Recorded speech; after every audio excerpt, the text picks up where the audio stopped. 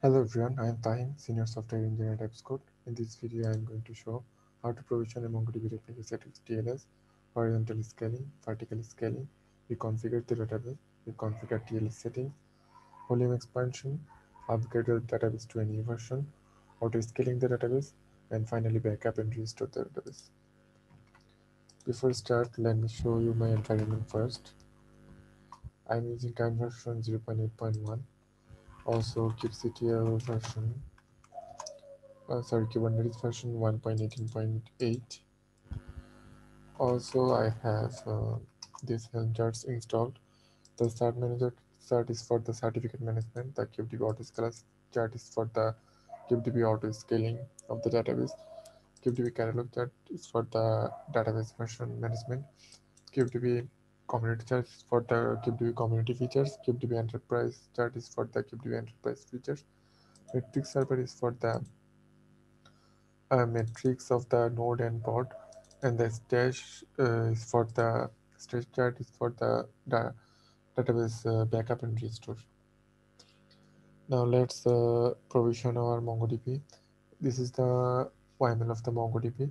Here we are providing the version as 4.0.11, and also the replica set name as replica set, and we are going to provision three members replica set, so we are providing replica set 3. As we are turning on TLS on this database, so we are providing SSL mode as require SSL.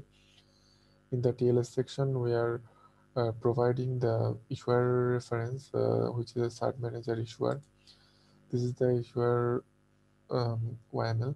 Here we are providing the CA secret name, Mongo CA. This secret contains the CA cert and CA key.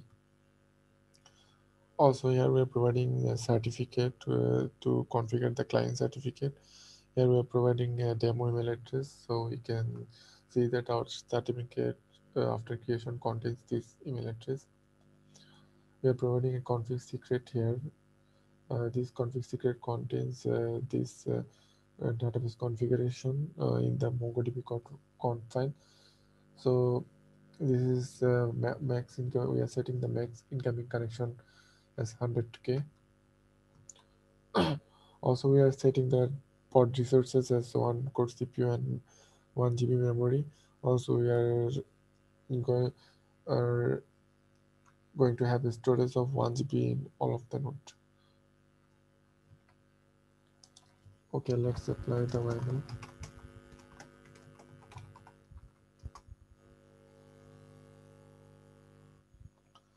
So as you can see, the database is now in provisioning state. So our MongoDB community operator will bring up all the nodes, and the KubeDB enterprise operator will set up that certificate and TLS of this database. Here you can see we have two services. This service always points to the primary of the replica set, and this service always points to all of the nodes of the database.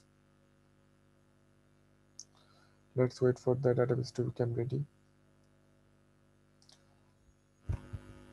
The certificate already created, so we can check the certificate.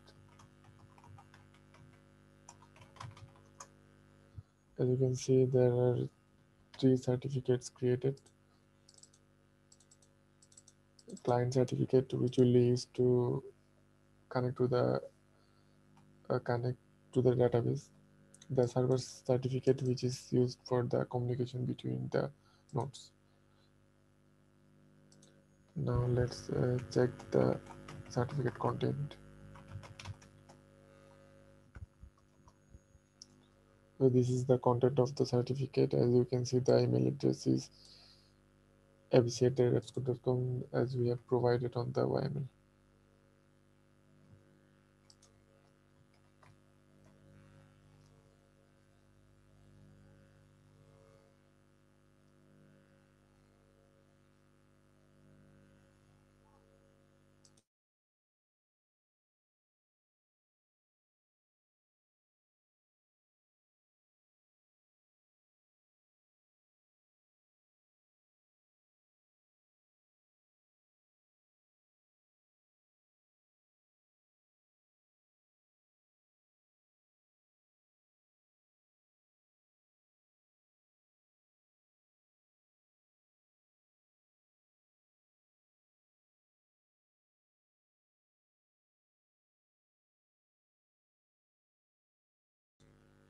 So our database is now in ready state. Now we will connect to the primary of the replica. As you can see, the primary port IP is 70, which is the first port. So we will connect to this port. We are executing to the port. KEX is the shortcut of kubectl exec -it. So we are connecting to the database shell. KubeDB creates the user with the certificate subject. So this is the subject name. So we can authenticate the database using the client certificate and this user without any password. Okay, let's connect to the database shell. So we are now connected to the primary database shell. Now let's check the configuration that we have provided.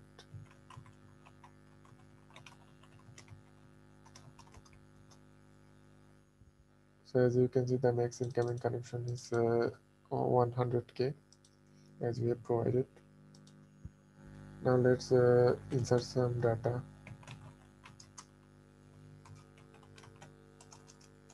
We are creating a database named KubeDB. We are inserting some data in a test collection.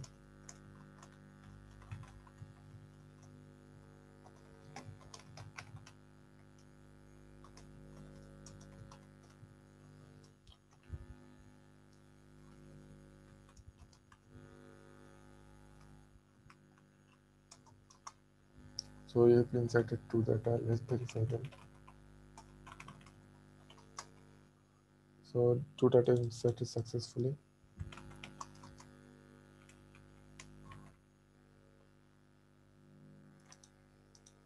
Now let's go to the next section. Now we will perform some operations on the database using MongoDB ops request. First, we will horizontally scale our database. This is the MongoDB ops request YAML. Here we are providing the type as horizontal scaling, the database reference as our database name, and then in the horizontal scaling section, we are providing the replicas as 4. So our database now has 3 replicas, so it will be 4 after we are horizontally scale it using the MongoDB ops request. Let's apply the YAML.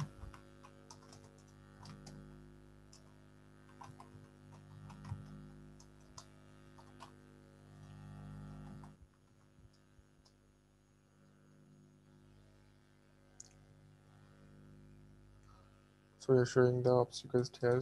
The horizontally ops request is created. Is now in progressing state.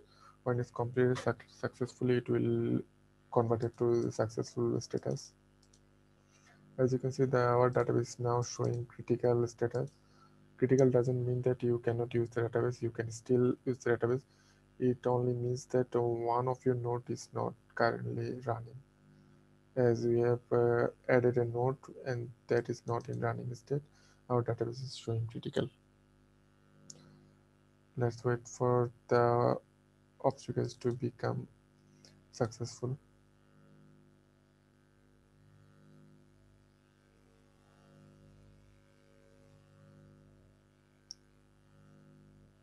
As you can see, our ops request is successful. Let's verify from inside the primary shell with our replication status. As you can see, there are 1, 2, 3, and 4 nodes. Here, 3 of them are secondary and 1 is primary.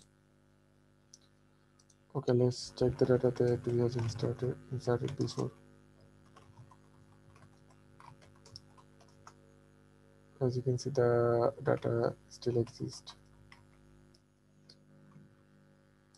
Now we will use another ops request, same horizontal ops request type to scale down our database. So we will now scale down our database to 3 replicas, same as before. We are providing the type as horizontal scaling, database ref as our database name, and in the horizontal scaling section, we are providing the replicas as 3. Now let's apply the YAML.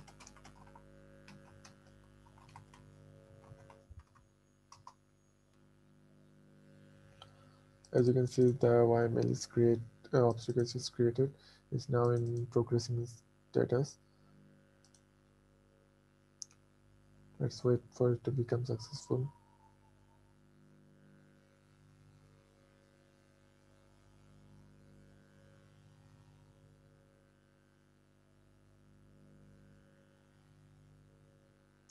As you can see, it is successful. Let's check again.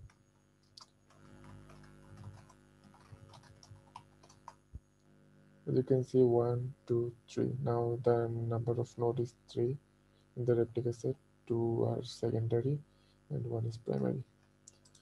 Let's check the data again. So the data still exists.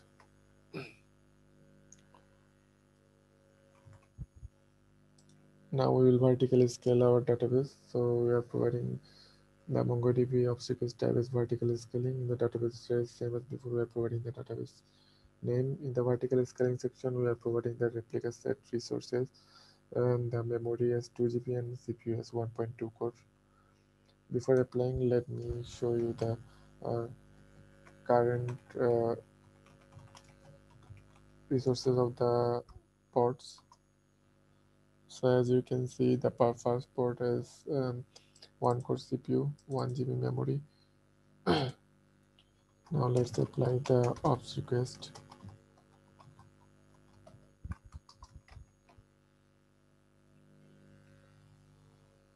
So the ops request is created. The type is particle scaling. It's in progressing status. So now it will our KubeDB enterprise operator will smartly restart all the ports. It will first restart the secondary ports and finally it will restart the primary ports.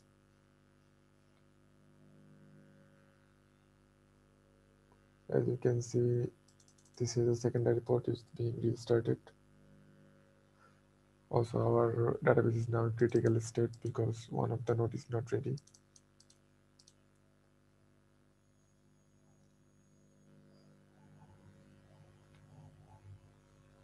Let's wait for the obstacles to become successful.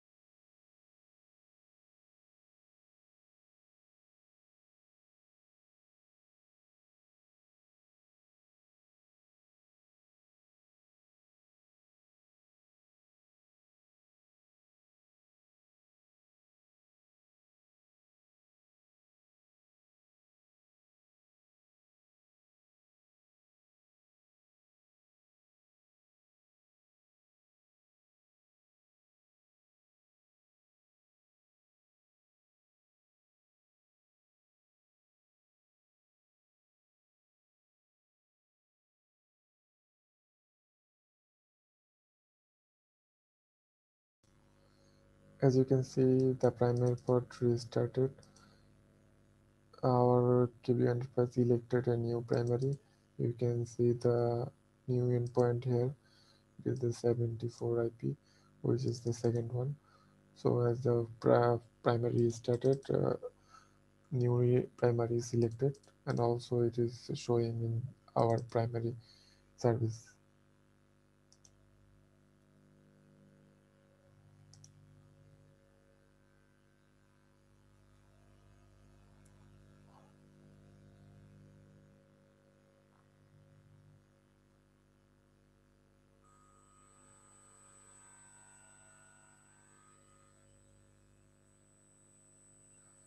So the obstacle is now successful.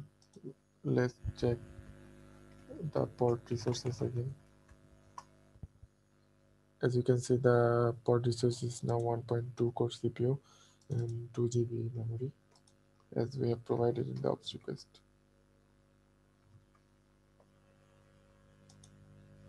Okay, let's also check the data.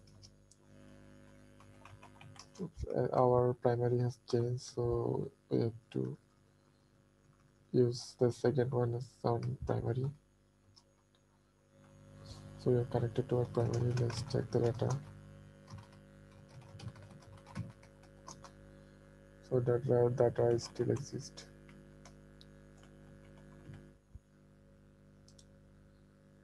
Now we will reconfigure our database. So currently we have 100k max incoming connection. We want to change this to 200k incoming connection.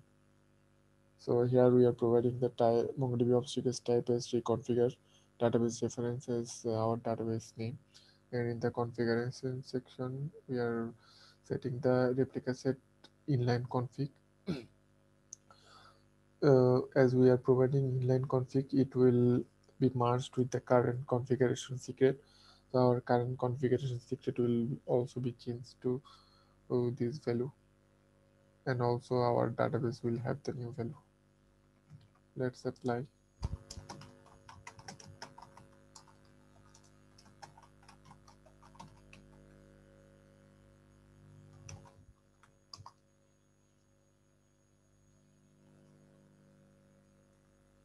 So the obstacle reconfigure is created, is now in progressing state. Let's wait for it to become successful. Same as before, it will smartly restart all the node with the new configuration. First it will restart the secondary ports, then it will finally restart the primary port.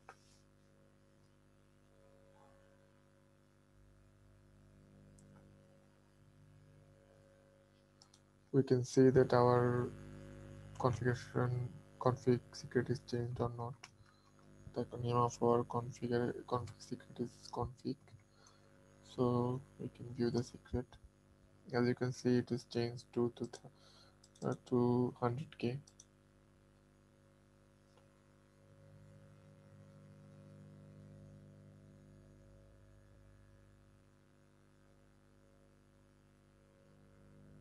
Let's wait for it to become successful.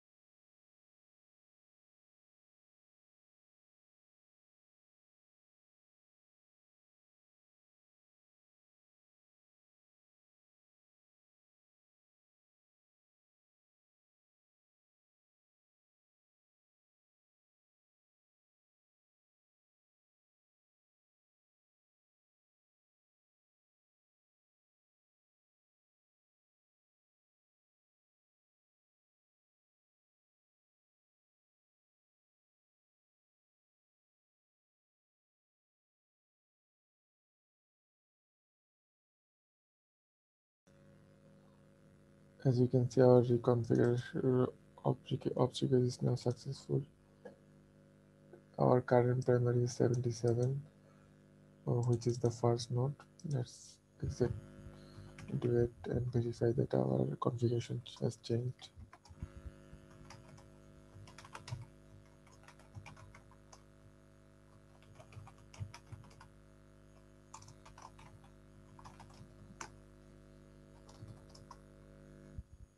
As you can see, our configuration has changed. The maximum current connection is now 200k. Also, let's verify the data.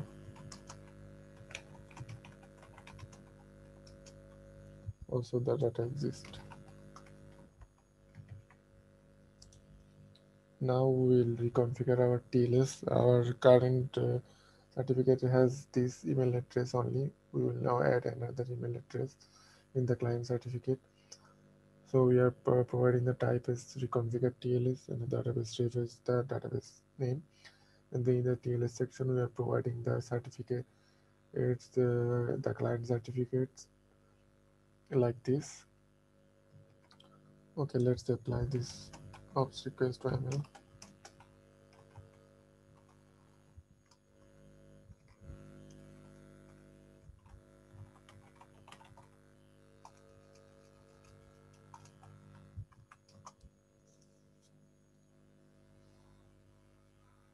As you can see, the reconfigured TLS object is created. It's now in progressing state. It will now change the certificate and apply it to all the node. I think the certificate has already changed. Let's check the certificate.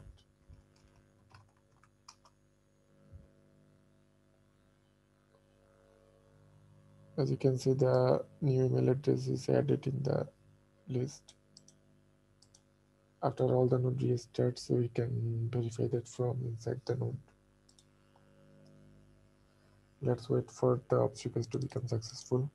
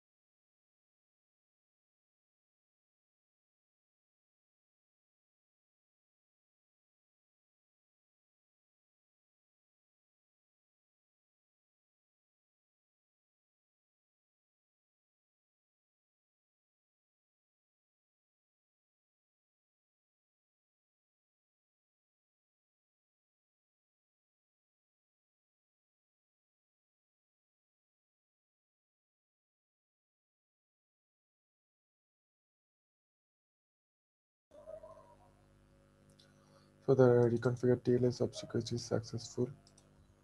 Let's verify it from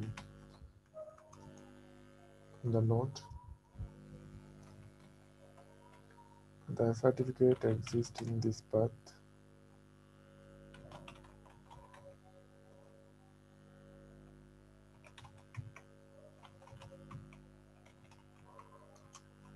So this is our client certificate. We can run a OpenSSL command to find out the email address. So as you can see, this certificate contains these two email address. So our reconfigured TLS is successful.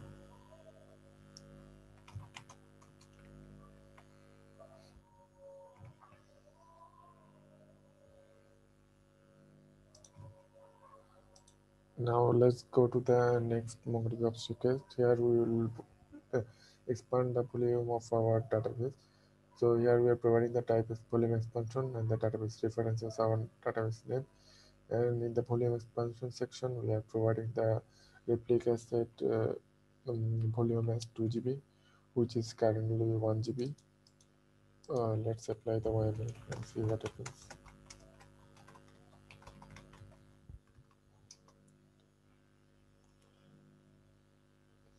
So the volume expansion obstacles is created is now in progressing state. It will update all the PVC to 2 GB.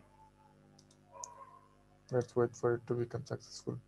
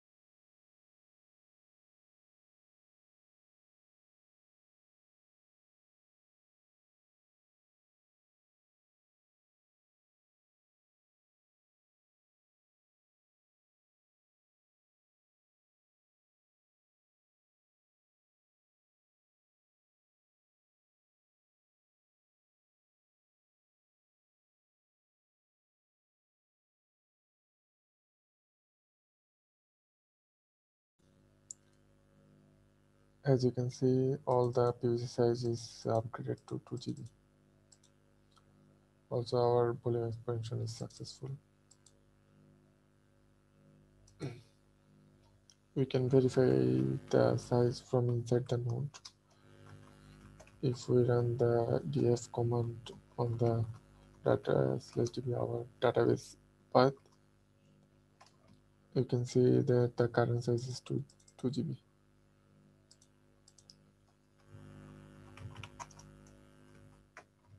Okay, now let's update the database. Here we will use the type as upgrade, and in the upgrade section we will upgrade the database to 4.2.3. So we are providing the target version is 4.2.3. Let's apply the YAML.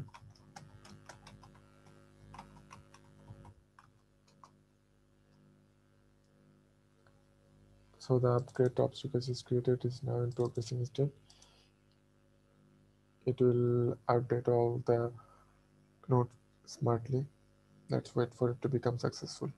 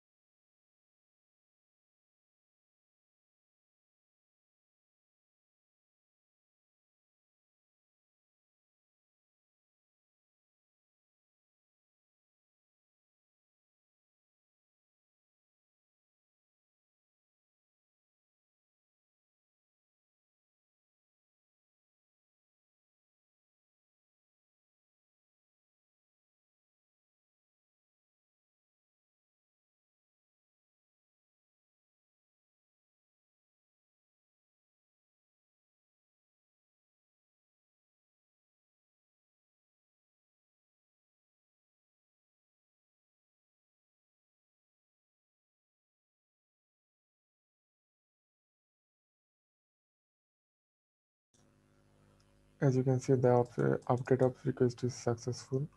Also, the database version is changed to 4.2.3. Let's verify it from inside the database. Our current primary is IP83, which is the first port. So let's connect to the first port. Let's check the database version. As you can see, the database version is upgraded to 4.2.3.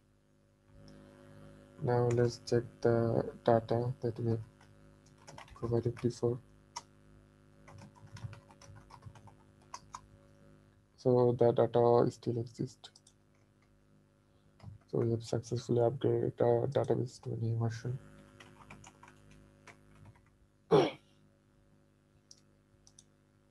Now we will auto scale our database. So this is the YML of MongoDB Autoscaler. Here we are providing the database reference as our database. We will storage autoscale the database. So here we are providing the replica set in the replica section.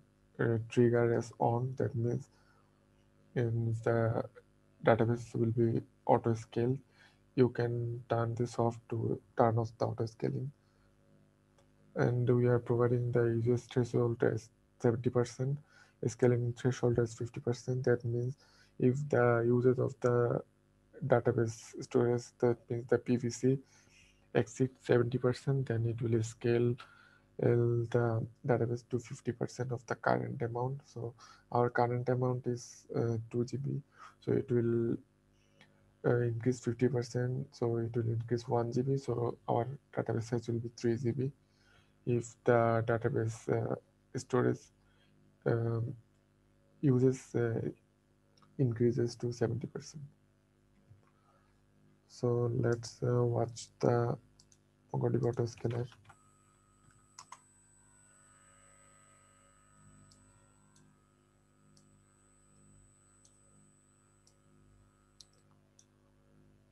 Let's apply the autoscaler.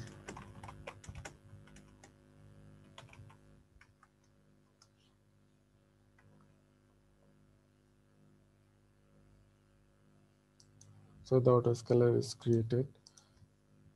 Now we'll execute the bash and run a command to create a file so our storage is full, because if we want to insert data and make it to 70%, it will take some time. So we are manually storing data in the so we are storing data in the database path, big file, so it will be exceed 70%. So we can see the storage auto scaling happen. Let's start.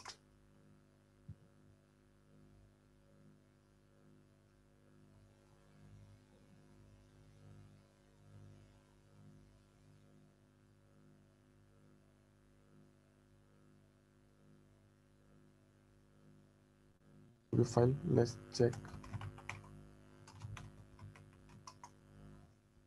So our uses of the database path, this path exceeded 70%, is now 82%. Let's see if our autoscaler creates a obj request. So our database size increases to new size like 3 GB.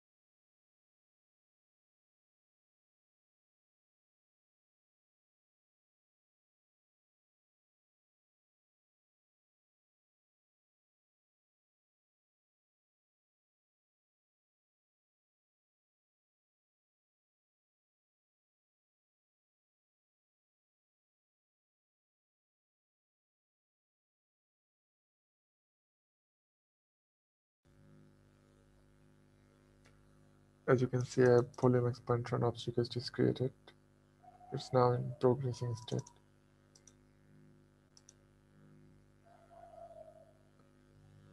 We can check the YML of it.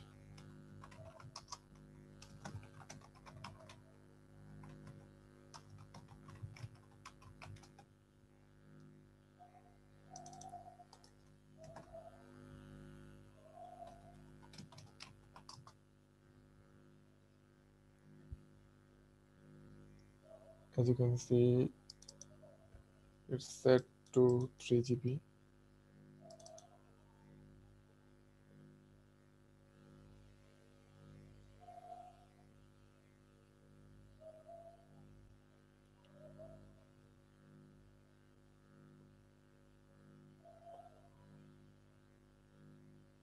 Also, if you see here, the owner of this object is MongoDB Autoscaler. So it is created by the MongoDB Autoscaler. So the object is successful. Also, you can see that the capacity is increased to 3 GB. Let's check it inside from the database.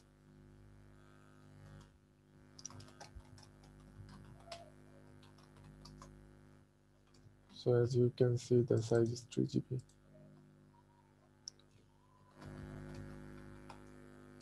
So the database is successfully auto-scaled.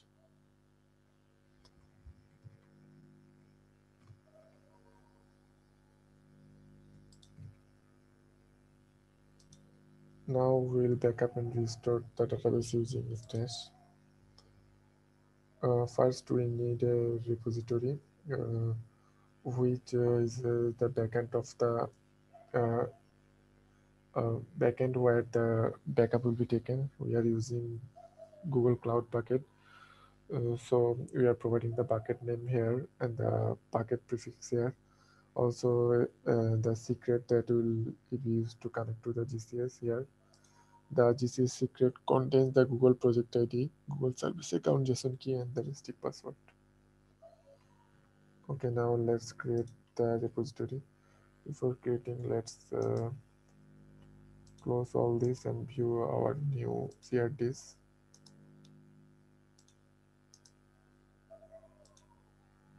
First, let's watch the repository.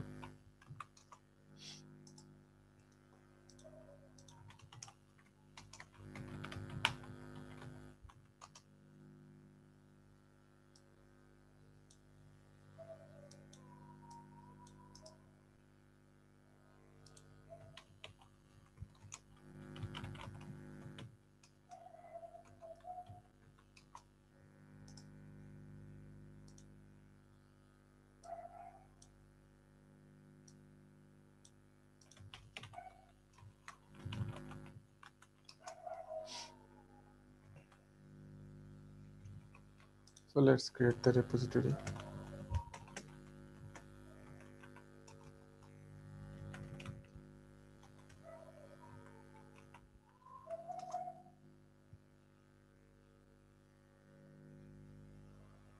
So the repository is created. Let me show the bucket where the repository exists. This is the bucket. This is the repository. So here nothing, no data exists here. So after taking the backup, we will see some data here. Okay, now we need a backup configuration, which uh, specifies the schedule, like it will take backup in every 5 minutes, and the task name, is a which actually is the name of the database task that takes the backup. In the repository section, we are providing the repository name. In the target reference section, we are providing the app binding name of our database. This is automatically created by the KubeDB.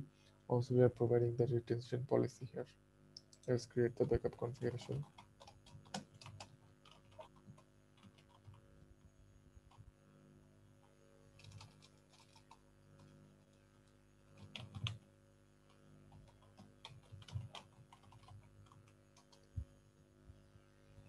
As you can see, the backup configuration is created. We can manually trigger the backup using backup session, as this will take some time to create. So we can create the backup session and manually trigger the backup.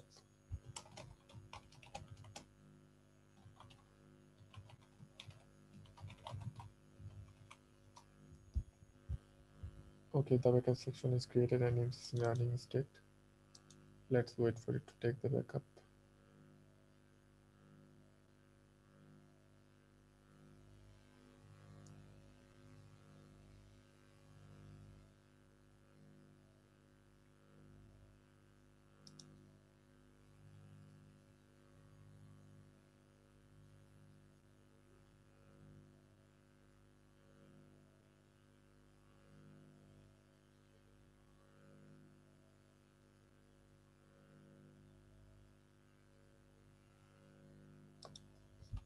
So as you can see, it is succeeded. I'm pausing the backup configuration so that it doesn't take any a backup when we are restoring the database. As it is succeeded, let's check the bucket. So there is some data now. It is the backup data. Now let's connect to the database shell and delete our database.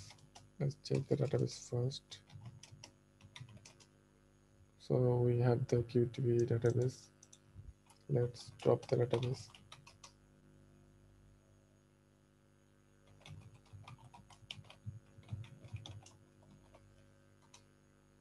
So the database is dropped successfully. Let's check.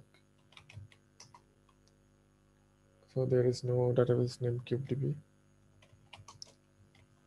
Now we will restore the database using a restore session. This is the YAML of the restore session. Here we are providing the task name as the task name which is responsible for taking the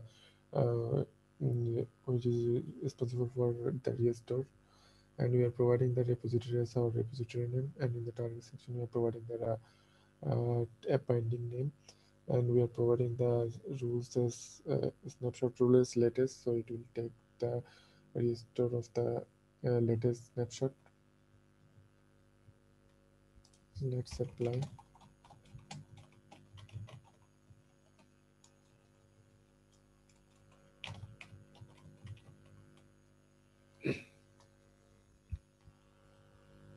So the restore session is created. I forgot to mention that you can see here the in the repository the last backup successful backup time, the snapshot count, and the size of the database. So our restore session is succeeded. Let's check if the data is back or not.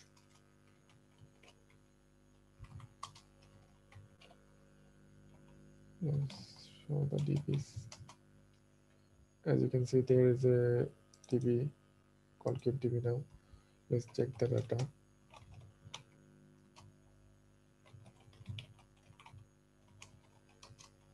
So the data is successfully restored.